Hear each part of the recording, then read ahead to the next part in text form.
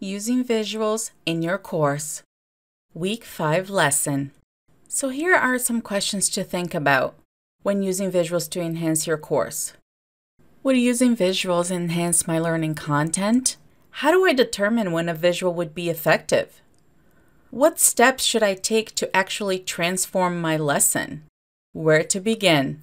The makeover scenario. Now that you've learned how images can be beneficial to your course content, as well as how to find and use them, you're ready to begin using visuals in your own online courses. But where do you begin? Consider this example scenario.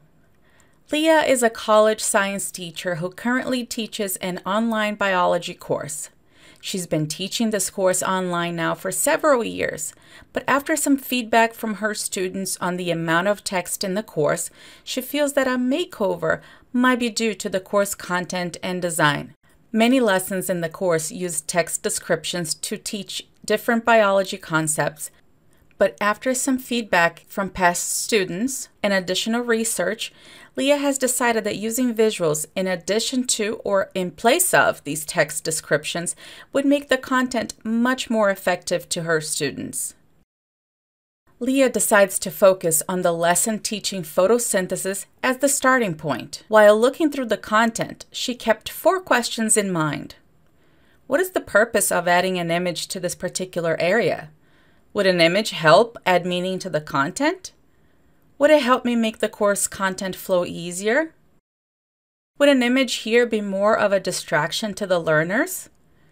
After reviewing the content lesson, she determined that a visual would be useful to both give information to her students and promote understanding and support the concept she's teaching.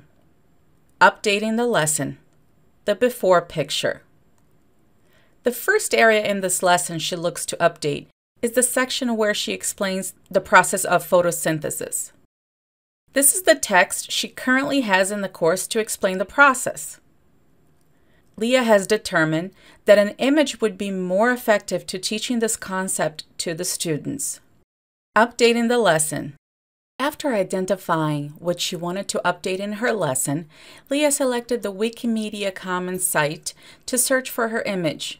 After reviewing the licensing information for a particular image and seeing that it was in the public domain, she downloaded it and made sure the image was properly optimized for easy viewing over the web. Using the image, she was able to transform her lesson on photosynthesis. The updated lesson now looked like this.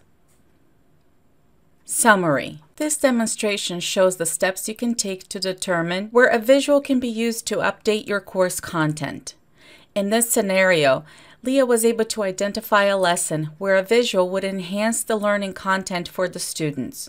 Using the steps and resources like what we've reviewed in the past few weeks, she was able to find an image, determine its usage rights, download and optimize the image, and use it in her online course. Now it's your turn. You can follow the same steps Leah did in this scenario to enhance one of your own lessons using an image. This is it for week 5 lesson. Ciao!